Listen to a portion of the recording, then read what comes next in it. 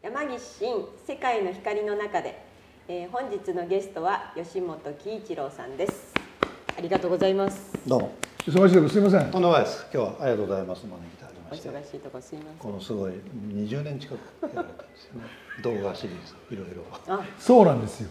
バックナンバーちょっと拝見させていただいて。実はね、すごい最初はお金かけてたんですけど、お金かけたからいいっていう時代じゃなくなっちゃって、もうかえってこの方がこう見てくれる人とか聞いてくれる人が多いんですよ。ああ、なるほどね。もう時代かなり先取りそうなんですね。だからここにきちっとなんかした人が立ってこう振っていって話が硬くなるより、こんな感じでわーってやってる方が皆さん見やすいみたいですね。なるほど。よろしくお願いします。よろしくお願いします。なんかお久しぶりですね。お久しぶりですね。お元気でしたでしょうか。はい、なんとか。コロナ禍なんでね、なかなかリアルのイベントとかパーティーとかがなくなったんで、本当。僕はもう2回ぐらいしか。そうですよね。2回ぐらいしか。今日2度目まして。2度目ましてですね。ね。展覧会。写真展にねいらしていただいてありがとうございました。あといろいろオリンパスと流れて。あ、そうだ。もうないんだよね。オリンパスっていう会社はカメラメーカーとしては違う名前に OM ソリューション読めない言えない長くてもっと詰めてもらわないと OM って言ったらじゃん OM、野球みたいじゃない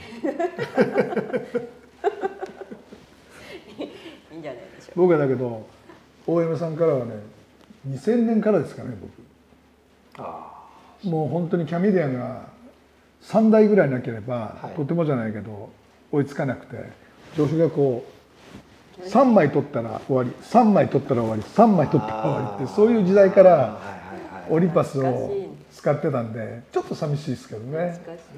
私初めて使ったデジカメはキャメディアでした。キャメディア。仕事で使ったやつね。そうなんだ。懐かしいですね。僕は E300 からですか。あ、そうですか。E300 ね。E300 ってこのデザインね。小笠原さんがね、小笠原さんが作って、僕当時の新宿にね社長の写真を撮りに行った時にそれが E300 ができたばっかりで、社長を撮ってる時にその E300 が今度出ますみたいな感じで小笠原さんって僕知らなかったわけで、その本社にいた人からでこう持ってきたら「俺デザイン悪いね」ってそれから嫌われちゃったその一言で。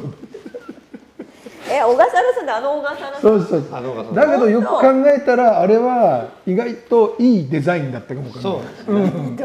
当時はなんかカメラっぽくなくてペンタプリズムがないので。そうなんですよ。ファッと。だからなんかどうしたんだろう、うちにあるかなあれ。捨ててはいないけど。捨てちゃないでしょ。捨ててはいないと思いますどっかにあるよね。でまだあの時はセンサーはねコダック製だった。そうそうそう。そうなんですか。いや。昔はキャノンもみんなコダックだったから。本当ですか。いや本当。歴史ありだね。本当はそのカメラより先のプリンター、小型型プリンターを僕が使ったんです。そうなんですか。P400っていう。でかい。こういうやつ。あれを仕事で。オリンパスで。オリンパス。プリンターを。そうでプロでそんなの使ってる人あんまりいないっていうんでアプローチしてインプレッションを。そうなんですか。俺はもうポラ代わりのちっちゃいさサイコロみたいなの持って歩いてたもん。そうなの。プリンター。プリンター。でもオリンパスさんってプリンター作ってたの。そう。でも消化型って良かったんですよ。当時のインクジェットよりも人の肌のね色が滑らかに出て、デジタルカメラと相性が良かったんで。なんでやめたのかね。そうですよね。それあなたの一言大きかったです。栄養が出ましたよね。そうです。だからそれあったよ。俺もあったけどどうしたんだろうね。なんだろうあれ。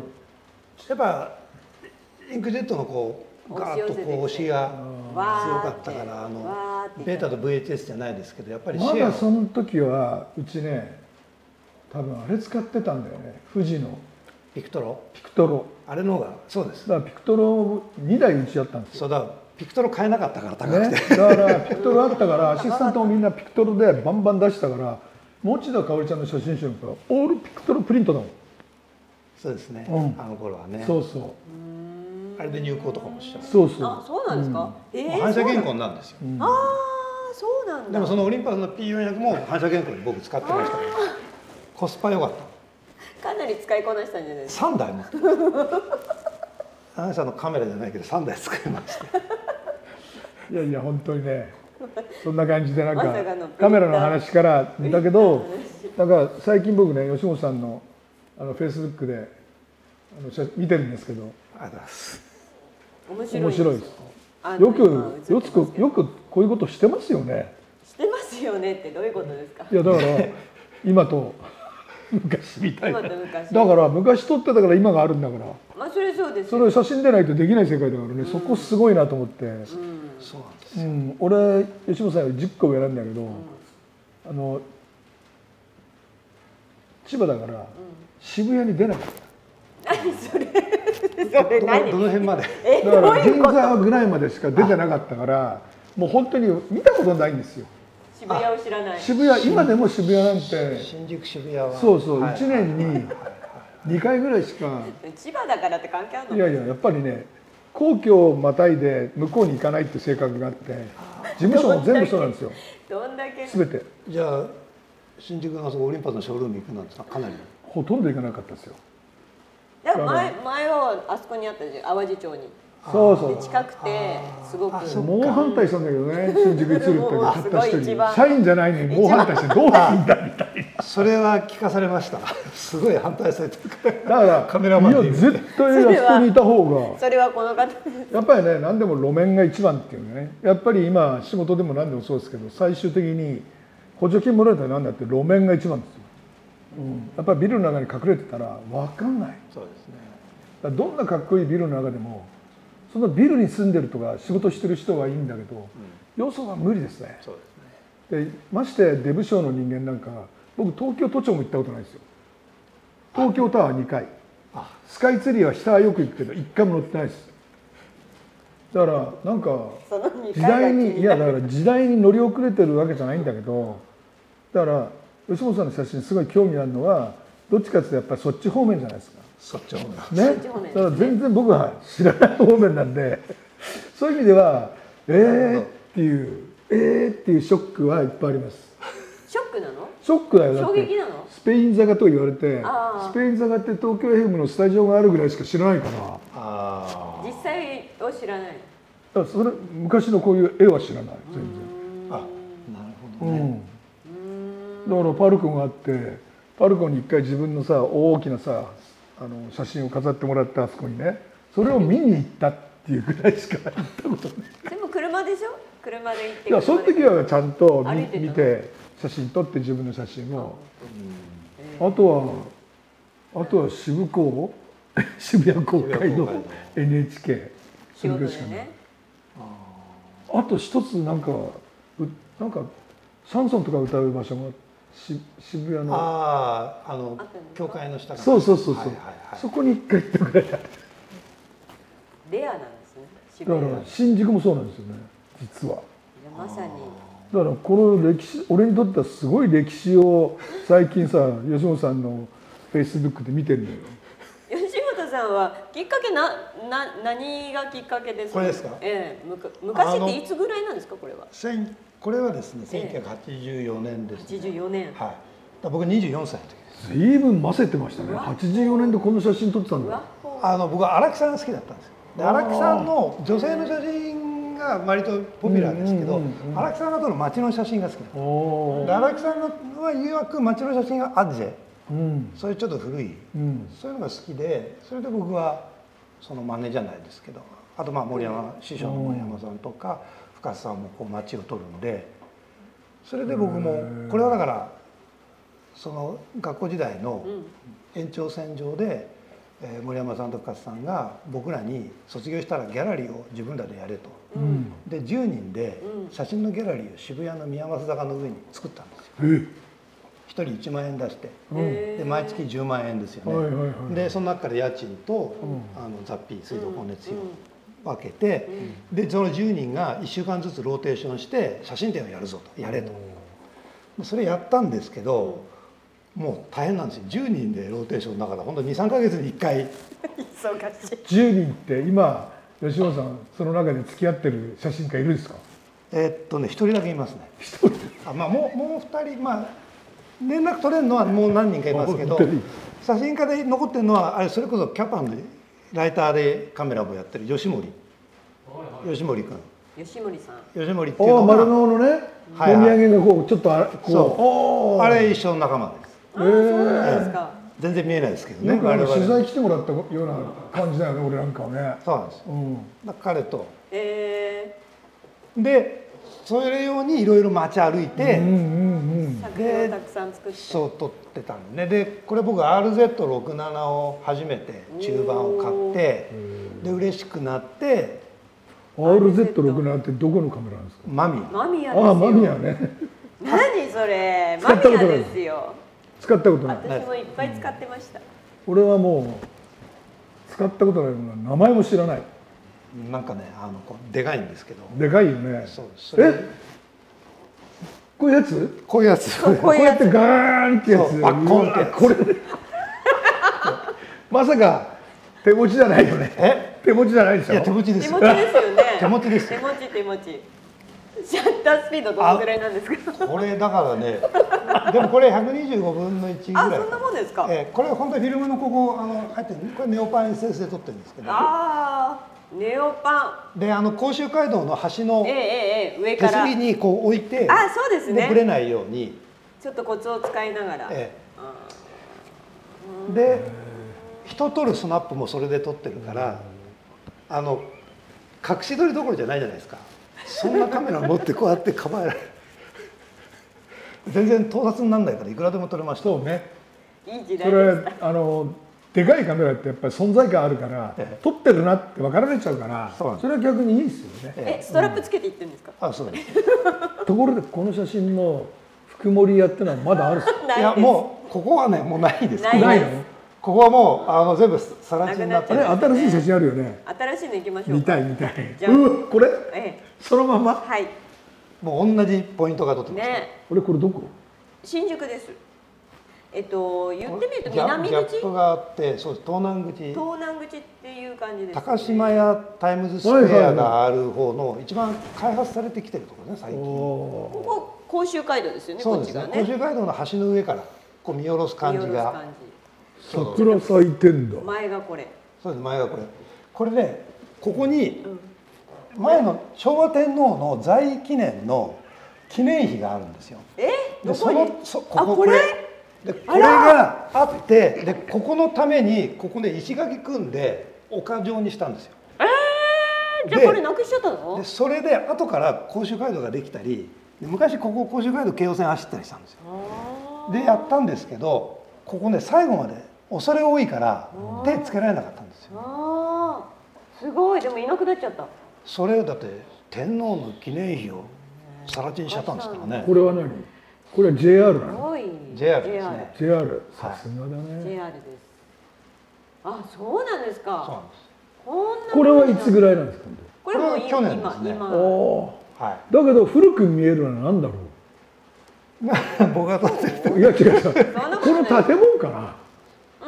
まあ建物はずいぶん前ですよね。こうなったのがね。もう今のなんか形じゃないよね。ないです。ずいぶん前です。ちょっとマスクした人もいますからね。これは同じアングル？ほぼ。全く同じですね。ほぼ。これに合わせてますから。すごい。これとここ。笑っちゃいけないけど細かいところやっぱりすごいですね。そうでこれトリミングしてますけど、ここに産後ブロニのオリジナルの手すりの角度もあるんですね。きちんと。すごい。十分30分持つじゃないですか。30分なんか持たないぐらいの勢いだったけど、もうこれだけでもう10分ぐらい話してるんですよ。写真って楽しいよね、こうやって見るとね。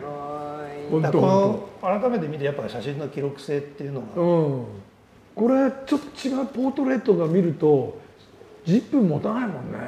女の子誰とか年いくつとかどこで撮ったのとかでそれで終わっちゃうもんね。そうですね。これコロナもう始まってるんですね。始まりかけた頃ね。マスクしてるんだ。マスクしてますね。次行ってみます。はい。ほら。この延長ですかね。そうですね。この先に今の場所があって、ちょっと歩くとこの甲州街道、ここからさっきの写真撮ったのね。手すりから。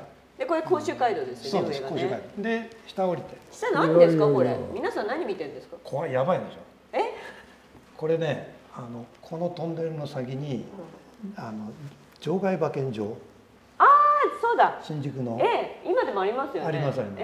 それが昔の。しかしあれだよね、しっかりときちっとしたスナップっていうか、こういう撮り方してるのに大判使ってるからやっぱり垂直とか水平出てるよね。すごいよね。これ手持ちだと意外とみんなスナップ打ったらどっか曲がったりするじゃない。手持ちでもこうちょっとすごいよね、これは。アングル少し下がるからじゃないですか。いやいや、すごいすごい。俺すごい気になるのよ。そういう街砂撮ってる人たちの写真がね、曲がっちゃったりするのすんごい嫌なの。なんかね、ありますね。動きがあるっていう撮ってる人は言うんだけど、違うよね。じゃあこれ読みですか。そう、予想屋さんです。いやいや、気持ちいいよね。なんか暗い汚い風景がなんか気持ちよく見えるって不思議。なんかね、整理されてるから難聴な仕上がりもよろしいんじゃないでしょうか。まだやっぱ中盤ですからやっぱ改造感ね。すごいすごい。そして今もうちょっとあれはね、ほんのちょっとアングルがちょっとこっちなんだね。気持ち？ほら。気持ちいい。いや、ほとんど同じなんですよ。この辺ね直してるんですよ。そうなんだ。その辺はね、やっぱりしっかりと計算して取られてると思いますよ。当てると変わんないですよね、このトンネルの穴がね。フォトショーでやるときにちゃんと3等分して、で水平垂直全部今のと合わせて、でちょっとでもずれてたら、今のは取り直しにいってるんです。ああ、すごいですね、それは。で天気も大体同じような光の時を狙って合わせてやんないと、最初ねあんまり気にしないでやったんだけど、面白かった。今はもうここではどなたももう今外でこう予想のそれいけないんですよね。この写真はあれだね、路上でやっちゃう。語りがないとダメだね。何が？そうですね。語り部。語り部？だって語らないとだって分かんないじゃん。何年ぐらいとかそういうのも。でも書いてあれば分かる。書いてても分かんないよ。やっぱりこう2枚があって初めてこうって。まあね。これは何年なんですか？これは1984年ですね。すごいなんかすごい古いもの見てるって感じだったんだけど。でももう古いでしょ、84年って。古い。電気も消えたんですね。面白い。次はバン。ああ、これは俺もよく見るぞ。ここは分かるね。電車通ってるじゃん。これは何線？総武線ですね。総武線？総武線かな。総武線？僕聖橋があって。神田。僕学校がだから東京車線だったんで神田だったんで。神田なんですね。そうね。これもまたきちっとしてるよね。正確なの。これはねでも3号なんですけどね。いや、いいね。なんでしょう、広告、今日もお元気。これよく覚えててください。何ですかそれ。あ、それね、次ね。今のを見ると。今の。ぴょん。ああ、すごい。明日もお元気でなってる。おお、だから電車もしっかりだね。すごいね。何屋さん、この今日もお元気で明日もお元気で。バッジ屋さん。ああ、そうなんだ。すごい。ここはだけどそんなに変わってないんだね。ここ変わってないですね。すごい、こっちから電車来てる。このアングル結構ね。ね。俺もこれどっちから撮ってる？聖橋から撮ってるの？聖橋が奥ですからこっち側ですね。聖橋。じゃあお茶の水方面から。そうです。神田ですね。神田川です。これが聖橋です。あれが医科歯科大学。これ医科歯科大です。ああ、そっかそっか。いつ明日になったんでしょうね。だからこれだけ本当おかしくて。すごい。これ今回で気づいたんですか？そうそう。撮り直しに行って。インスタに載せる時に大きくしてみたらあれと思って。すごい。さて、ここどこだろう。俺わかんねえな。渡辺クリニック。あれ台湾料理屋さんってこれずっとあるの？ひょっとして。まだもうないかな。今もうなくなっちゃいました？この中で残ってるお店はここですね。山手トルコ。山手トルコって何？なんかそういうところ？そういうところってどういうところなの？なんかあんまり大きく言えないところなんじゃない？特殊浴場ですね。同じ名前？今も。いや今その国の名前なんで使えないんですけど、もあるんですか？あるんです。こういうお店ってね変えられない、もうそこでやったらずっと新築もできないし建て替えもできないし、許可のね、あれで。そうなんだ。これ渋谷ですよね。交番の裏ですね。あ、そうだ。この台湾料理屋さんなくなっちゃったのか。ちょっと新しいのみたいね。そのトルコがどうなってるか。建物はあるんです。建物あるんですけど、ちょっとこれ隠れちゃってますけどね。でもあるんです。やっぱり今の居酒屋になってるね、金の蔵とかね。そうですね。これマット料理屋さんもよく行く。ただね、面白いね。昔は渋谷も闇みたいです。面白い面白い。そうですね。なんかね、さらっとこう見れていいよね。なんかこういうのさ、こういうのを撮る人ってね、意外とね、自分の意思をがっつり入れて撮るから、なんか見ててあれだけど、こうやってさらっと撮られてるってすごいね。でも当時ね、それが良くないって言われたんですよ。本当にお前の写真はさらっとしすぎてるんです。これなんかガツッと言ってたら、今の見てもなんかインパクトない。そうかもしれない。そうですね。やっぱこうなるための作品だったんじゃないでしょうかね。すごい。僕今今度ね、これ写真集になるんですけど。おお、すごいね。構想40年ということで。構想40年、すごい。いつ出すんですか？5月に今まとめて。なんかきっかけがすごいんですよね。写真集のきっかけが。インスタ。ああ、これだ。コロナになってやっぱりね、家にいなきゃあれですから、写真をもう僕還暦になったんで整理しようと思って全部ロッカーから出して。これとっくに過ぎちゃってるけど。そうでも先生だって根が写真ポジとんでもない量じゃないですか。全部捨てたもん。そうでしょ。だから僕もそのぐらいのつもりで断捨離じゃないけどやろうと思ってやってたんですよ。そしたらこの昔の写真見てたら意外と今自分が見てもこれ面白いと思って、でそれを1枚ずつインスタに上げてたんですよ。そしたら結構面白がってくれて、でふとそのさっきの渋谷の写真、新宿のやつを今どうなってるかと思って今行って同じように撮って、でそれをねインスタだとこうピッてやると次のはすぐ見れるじゃないですか。その仕組みにしたら面白いっつって、そしたら結構今半分ぐらい海外からのアクセスで、今インスタの開催は全部英文でやって毎日海外からちゃんとやってんじゃないですか。そうだからそれでコロナで仕事そんな他のね厳しい中でちょっとでも写真集のオファーがだから何社からもそうですね。だからそのインスタ見て45社から来て、だって俺が面白いと思うんだからぜひ。いや本当本当僕自身も一番乗ってる。乗ってます。深大寺いいから。そうなんですよ。やっぱりそうなんですよ。もう深大寺。いやこれは深大寺は吉本さんなんで撮ってんだろうって思って、よっぽど暇かなとか思ってたわけ。いや俺も実はそのコロナで去年の今頃からずっと暇だったわけじゃないですか。だけどまあ佐藤君と2人でねコツコツコツ女の子はもう家でもうレタッチばっかりやってたの。古い写真出してでレタッチやってろと家で。でそれはデジタル写真集にして DMM で売っちゃうからって。でもう本当に何百枚何千枚ってレタッチしててあとは2人で写真を出したり、もう古いさデータ彼が入って6年過ぎてんだけどその前のデータなんかもうぶっ壊れてるのいっぱいあるわけ、で彼が全部それをチェックしながら僕がセレクトして、でやっぱり今回一冊本も作ったんですよ。人形だけどね。でそれは全部取り下ろしたんだけど、もう正直食べていくの大変だから頼んだの、今まで人に頼んだことなかったんだけど、仕事ねえから仕事ちょうだいよって何人かに言ったの。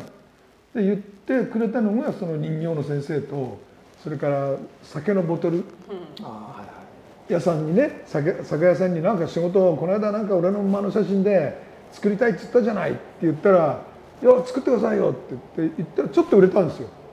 でこれ俺プロデュースするからいろいろな写真家のやつやってって言ってすぐルークに声かけたのね。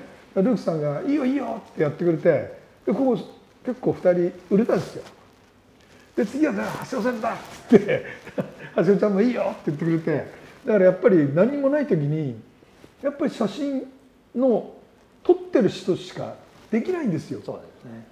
だって撮り下ろしたらすごいじゃないですか、金かかって。だけどやっぱりいつも撮ってる人ってワンサがあるから、だからこれはやっぱりと思って、僕それから売れてない女の子もバリバリ撮ってるんですよ。でとにかくまだまだコロナで出ないとかね、なんか続いた時にどうしようと思った時にはやっぱりそれしかないから、写真を撮ってその撮ってるものをやっぱり人に見てもらうしかないから。そうなんですよね。だからすごいですよ。いや本当本当。だからなんかね、一見ねつまんなそうなことやってんなと思いつつ、いやこんなことないのなくないのよ。それ実はそれがすごいのよ。これ本当当時40年前そのギャラリーでやった時はお客さんなんか本当ね、1週間2週間やって20人30人ぐらいでほとんど世の中が相手されなかったですからね。やっと今ね、やっぱり名前とやっぱりその熟してきた時にやっぱり実るっていうか、そうですね、種まきですよ。そうですね。で40年後に大きな木になったんだよね。だからそれはすごいって思う。でそれが本当に写真だよね。そういうのしなさすぎんだみんな。いやいや今日なんかすごい吉本さんの深大寺は流してしか見なかったんだけど、いやまずね、写真展もやってるんいやいやまずね写真がねすごいいい。いやピチッとしてて、いや本当甘い中にねなんかすごいねピシッとしてる。最初から正確なんですよ。正確、いやどうなんでしょうね。仕事柄のものもあるんじゃないですか。仕事柄きちっとしなきゃ続かないと思いますけど、だからまあ後でねその広告写真家協会の話もするけど、やっぱり広告撮ってるからやっぱりね四隅まで目がいってるってところもあるんだよね。ああそれはそう。だけど広告写真家が撮る写真じゃないから面白いんだけど。これはねだって40年前のですしね。すごいよね。40年だよ。これどこ？これからっていう時に。これも渋谷なんですよね。そうですね。だけど40年前ってビルってあんなにあったんだね。ヒントがここにねパルコが。あ、本当だ、パルコって書いてある。パルコってこんな高いビルだったっけ？当時は高かったんじゃないですか。何レスだっけ？映画館ですね。映画館、トップって書いてありますね。スバル座？何？レス、なんとかレス座。レス。何レス？全然知らない。ストリップじゃないの？違うよ、切符って書いて。本当に？パレス座。旅館があったんですか。旅館つってまあ秋元。いいね。これ秋元さん、これ今ないと思うけど、秋元さんにとってもすごい歴史だよね。そうですね。本当。涙出ちゃうかもしれない。本当そうだよね。俺ここで生まれたんだよとかってなっちゃうかもわかんないしね。秋元で。これが秋元さんなんですかね。いや向こうだよ。これ入ってこの上じゃない。この上。そして今。いやロフトか。いやロフトだ。相当金もらったんじゃないの、立ち退きでやったかって思っちゃうもんね。でもこれすごい時に多分ロフトってね、景気の良い時に建ったものですから。渋谷ってそれまで東急の本拠地だったところに西武がガッと一気に。そのきっかけ。いやだけど一枚の写真からさ、めちゃめちゃ面白いのこう見てて話してたら、秋元さんがロフトだよ。すごい、秋元さんがロフトになった。いやすごい。ちょっとこう手前にこう2人いるのも意外とだけどさっきから気になるんだけど、かなり後ろ姿の2人が多いんだよ。本当ですか。それもちょっとあれなんでしょうかね。40年前意識したんでしょ。意識したんでしょ。意識してるじゃないですか、こう構図的に。今の？今のは意識してます。そうでしょ。そうです。40年前の。意識してます。それ相当。やっぱこれ2枚並んだ時にちょっといろいろそこで。そうでしょ。いやすごいな。すごいロフトになったんだ。この左側のこの螺旋階段は残ってるんですね。そう。これ残ってるんだ。残ってるんです。私高校生の時デザイン書いてデザイン書いて。でここが大きいビルボードがあったりしたんですけど、上の方に。僕がいろいろ広告の仕事いただいた時に、この奥にティップネスがあるんですよ。でそのティップネスの広告僕やった時に、この上にティップネスのでっかいビルボードがちょうど貼られたんです。ですね。自分の僕にとってもすごい。そうなんですか。なんかお店がいっぱい入ってますよね。入ってますね。そう。これもでかいカメラ撮ってね今。これは3号かな。新宿が67だったんですね。変わる。これはどこですか。ポップコーンなんだ。どっかわかんないの？いやわかります。僕はわかります。すごいね、洗濯のあれにポップコーン。これ今のを見たらもっとびっくりしますけど、今も変わらずある場所です。この奥はスルメ？タバコ吸うコーナーなのあれ。フィルム販売コーナー。これもごめんなさい、1980年代ですか？そうですね、84年ぐらいですね。いや大花開くね。これ日比谷公園の売店。すごい、今で日比もあるんですね。谷公園の売店って今はもう民営のできないじゃないですか。その東京都のなんか関係のあれじゃないと、その昔の権利を持ってる人がいまだに利権でねやってるんですよ。でここもリニューアルできないんで、このままこれでガム手で止めて、お亡くなりになったらおしまいって話ですね。そうですね。今5件あったのが今3件しか。でちゃんと営業してるのはここだけ。ガムテこれ。そうです。まだやってんのこれ？これやってます。日比谷公園にあるの？これ去年の秋に。どこにあるの日比谷公園に？これ日比谷公園のですね、あそこなんでしたっけ、カレーで有名な松本楼のちょっとこっち側ですね。すごいな。すごいね。じゃこの方が今でもやってるんですか？もう方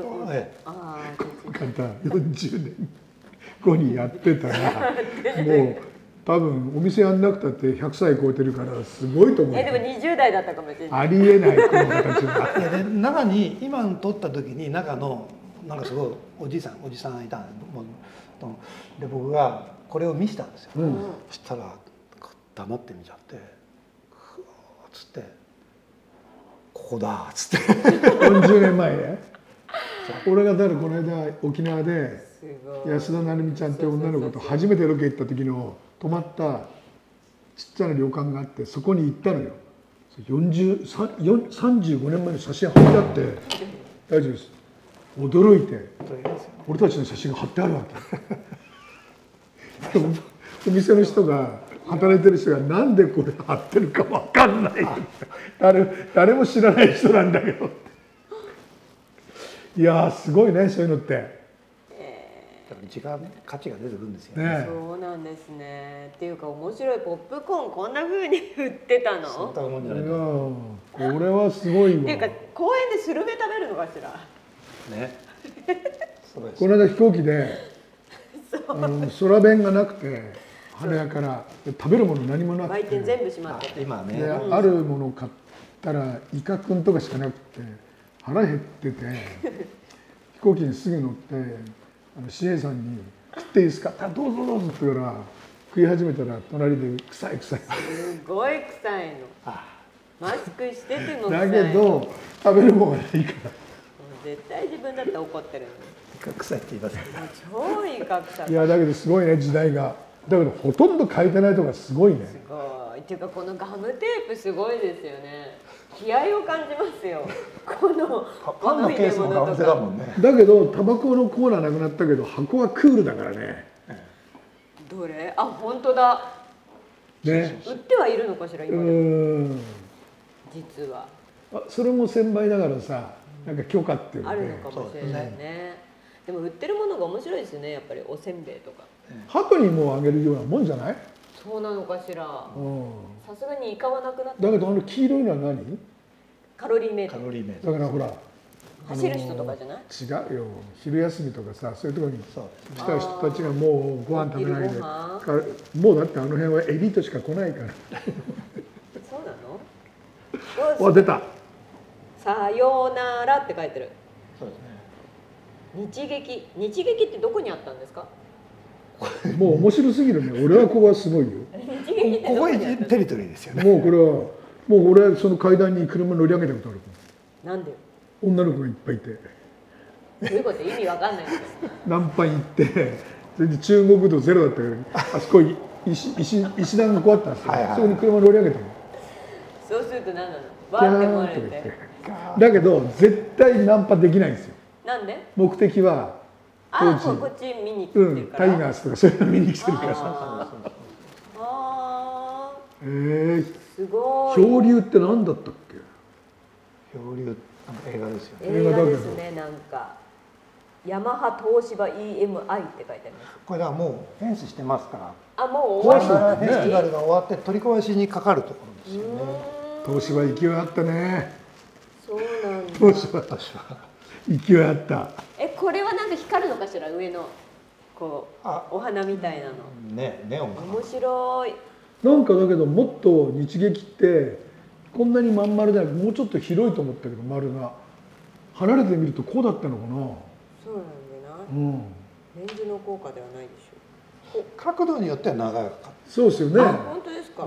それがこうなって、ここがこうなったんですか。半球。そうなの。マリオですね。まああれだよ。朝日新聞のね。そうです。本当に。マリオン。これは面白い絵だけど。俺ここの前で三島由紀夫の滑覆した新聞を見たね。号外っていうか朝日新聞があったから貼ってたから。この右側に朝日新聞そうそうあったんです。だから朝日ホールがあるんですよね。そうなんですよ。そういうことなんだ。さよならってのすごいなこれ。これもなかなか残ってないんじゃないのこの写真。そうかもしれない。いやいや。インスタのしてやるってブログ載ったりすると意外とこうネットで検索なかなか出てこない。ね。そうですか。こういう古いのって。なかなかないよ。すごい記念。これも RZ ですか？これ3号ですね。いやこういうの見ると好きな人は車見たりさ何見たりさいろいろな要素あるからさ楽しいよね。車は面白いですね。でやっぱ向こうのさビルがなんだっけとかさ今まだある。形変わってるのあるね。あんま変わってないよ。あらリノベーションしてるだけ？リノもしてないんじゃないですか？ほとんどしてないですけど。すごいね。堂々とは40年前のビルがいるの？まんまいますよ。ちょうどできた頃みたいだったんですよ。そうなんだ。じゃあそろそろ壊れるんじゃこっちも。そう。反対側から見たのがこれ。すき家橋から見たのが。これだ。そう。ね、この橋の向こうに前富士サロンがあってね、写真展が。そうでしたね。それは私も知ってます。で俺がそこで写真展やったの知らないでしょ？知らない。ひどいね。何の写真展やったの？高台寺。高台寺そこでやったんですか？素晴らしい。まだこれ一応ダミーで今レイアウト。どのくらいあるんですか？何ページなの？全部で60組ぐらいセレクトしようと思って今インスタに上げてるのはもう200組ぐらい。60組っていうことは120枚ぐらい。120。今これが120ちょっとありますから。当然みんな横一になる。半径がこういうふうにこれよりもうちょっと大きくするんですけど、こう見開きにした方が面白いそうですねと思って、A4 まではいかないけど英語のあんまり大きくするとまた逆にその辺の今判断を。すごいよね。面白い。すごいですね。これもう本当に40年前は淡々と街中をスナップっていう。そうです。街中を淡々とその写真展用に自分のギャラリーに展示する。すごいね性格が。しつこい。性格がしつこい。写真にはしつこいです。もうありえないよね。ありえないわけではないです。ありえない。そんな断言する。ありえないよ。40年前は何回ぐらいやられたんですか写真展は結構。その自分らのギャラリーで僕は2年半ぐらいやりました。ずいぶん長くやられてた。もうリュウジだよリュウジ。大ヒットだよこれ。一人で世界に入ってますけど。2年半でどのくらいやられてる？ 2年半ですから5、6回やった。これはそうですか。新宿じゃない？100回円って。そうですね。買ったことある。食べる。フルーツ。フルーツ？いやいやすごいな。で撮られてる場所はだいたい大体僕の動いてるところだから新宿、渋谷が多いですね。あんまり銀座はやっぱりちょっとハイソな感じ。だってこういうふうに意識したわけじゃないんだから。まあもちろんそうだけど当時ですよ。ね、当時の写真展の時に。いやこれはやっぱすごいわ。67持って動いたのは新宿ですね。まあ僕が京泉で桜屋がビッグカメラになってんだ。そうですね。あ、桜屋ってありました。桜屋ヨドバシビッグ。そうだ、桜屋さんがあったんですよね。すごいね。一番どこが変わった印象ですか、街。やっぱ新宿、東南口一番変わってますね。まああと今渋谷が面白いですね。渋谷変わってますもんね。渋谷の駅。確かにだけど浅草とか行ったら変わってないから。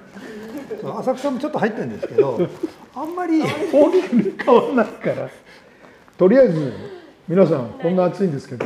そう。近々写真集になるんで。写真集になる。その時はまた。楽しみですね。本当だよね。すごい楽しみだね。これ人の写真集だけ楽しみだね。買いますよ。すみません。もう口だけじゃなくて送ってください。お金振り込みますから。よくね買う買うっつってね買わないやついっぱいいるから。なんて答えたらいいかわからない。いややっぱりそうでしょ。買う買う買いますって言ってもさひどい人いるからね。そう？だって俺わかるじゃん。そんなにひどい。買うだってデータとかみんな来るから誰が買ったとか。山根さん写真集出す量が半端じゃなかったから。そうするといや買ったって言って買わなかった人とかいるから。とか。初写真集なんで個人的な。あ、初写真集ですか。こういう意味では。そういうんじゃないのがあるんですよ。すごい。だって今度はあれだもんね。ちゃんと出版コード取ってバンと売っちゃう。そうですね。アマゾンで。1位になるよ。すごい。ぜひ。本当。ね、楽しみ。俺なんかこれ出したら120円なのね今。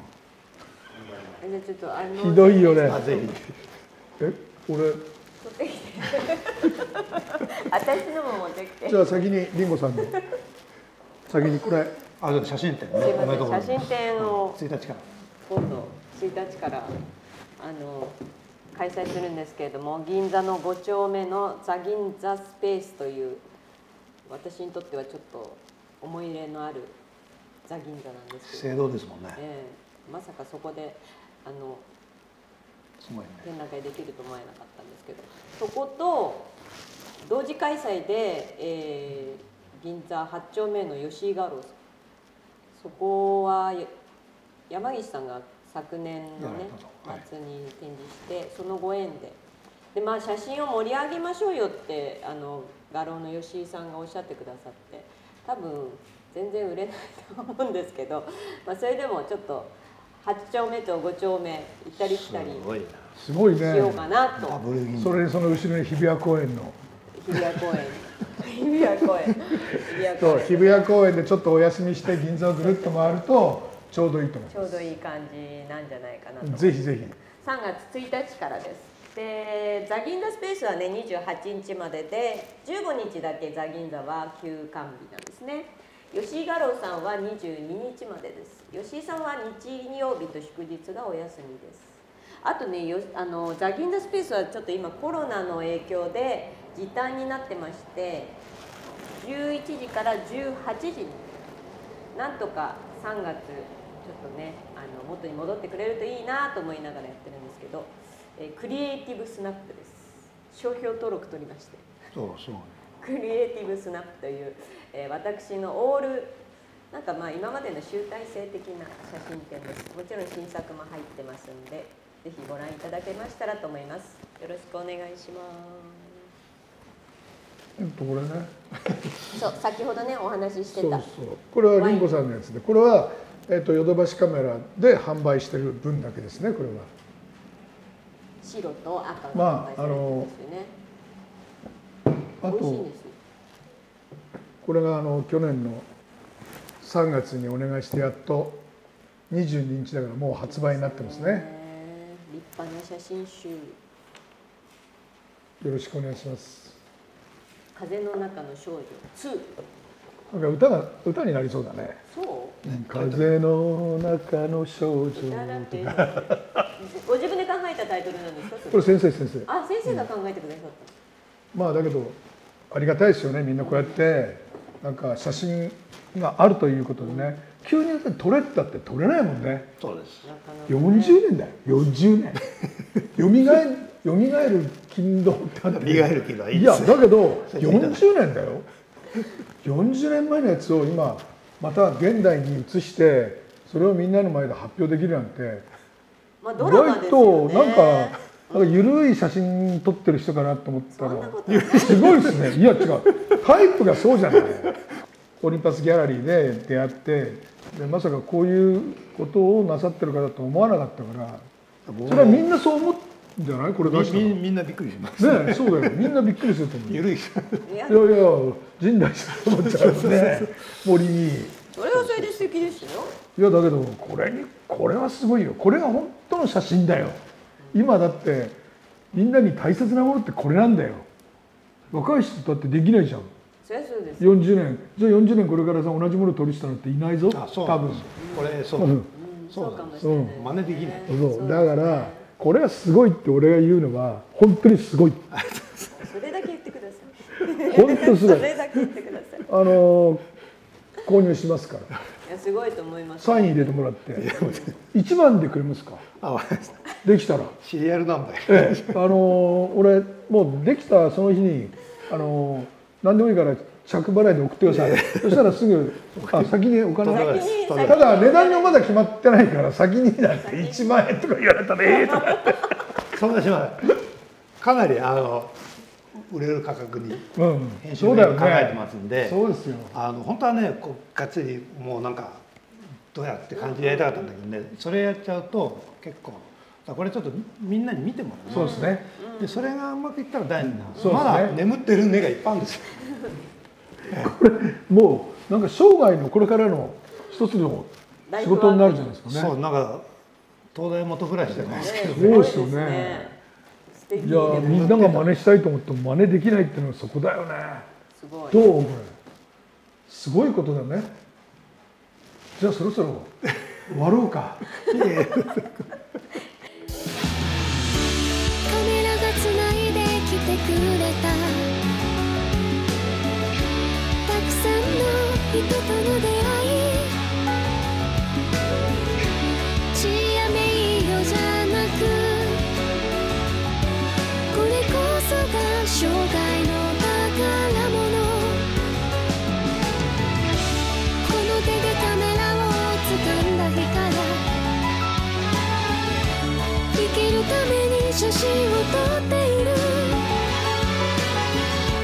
話すように寄り添うように